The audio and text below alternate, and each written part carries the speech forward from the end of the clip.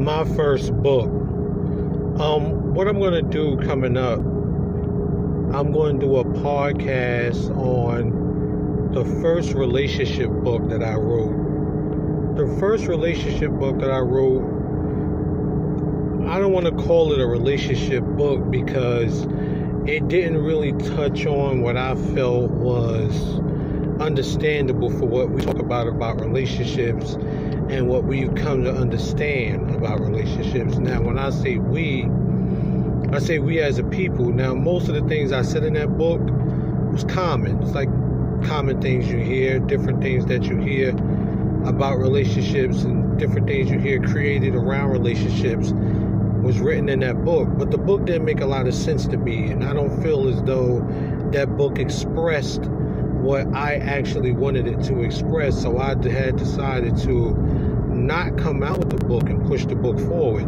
But what I want to do with this podcast, and this is why I'm making the video, I want to bring that book into a different perspective and see what you guys think about the book.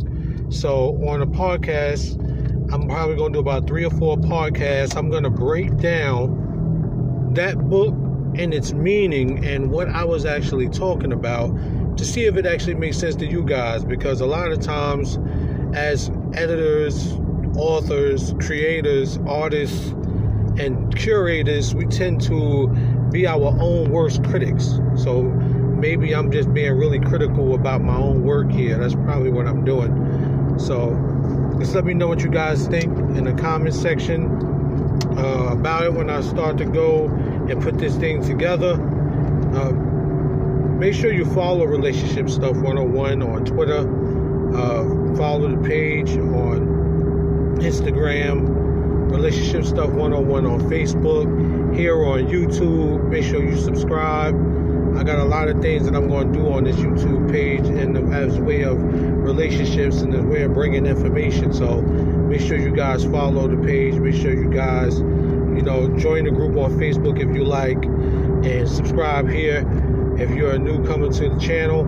And I will catch you guys in the next video. Peace.